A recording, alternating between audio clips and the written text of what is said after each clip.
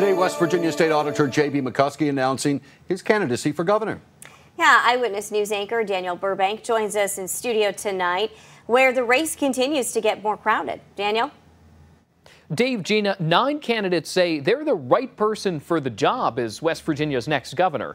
Now, Jim Justice cannot serve as governor in 2024 because of term limits. Today, JB McCuskey is adding his name to the list.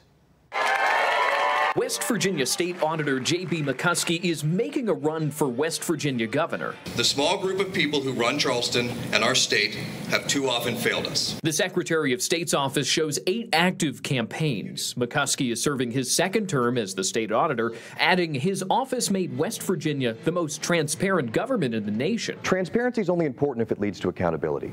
Every single elected official in West Virginia puts their name on the line to work for the people of West Virginia. We are their employees. Others putting their names on the line for 2024, Moore Capito, a state delegate and son of Senator Shelley Moore Capito. Chris Miller, a businessman and son of U.S. Representative Kara Miller. Secretary of State Mac Warner, and preschool owner Rashida Yost. According to the Secretary of State's website, Alexander David Gosrid raised less than $900 and is the first candidate to terminate their campaign.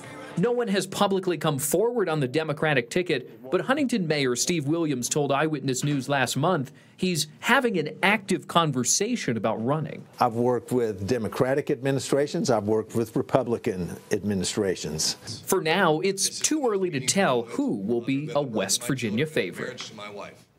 Candidates have until next January to officially file paperwork for the 2024 election. Live in the studio, Daniel Burbank, Eyewitness News.